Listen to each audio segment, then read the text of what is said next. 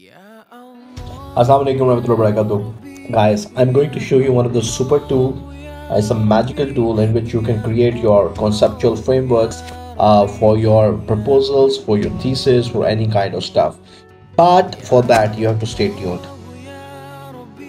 Okay guys, what you have to do, you have to go to this website called Creately, which is creately.com. Once you're there, once you log in, once you make your account, you have to sign in, then you're going to get some stuff like this. On the left side you get all the dashboards, and this is how the entire website looks like.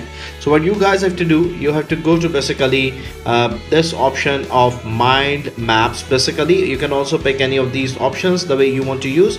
So I'm going to pick the mind maps. When I click the mind maps, I actually already made for myself, so this kind of page will appear. If you see here, interestingly you'll find everything the way you want to write here. For example, what is your topic? For example, what are your dependent variables, independent variables?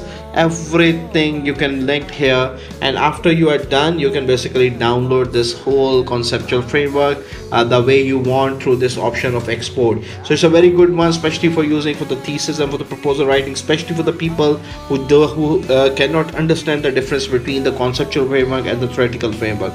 Please remember the website name is called Creately, so please make use of this very nice website.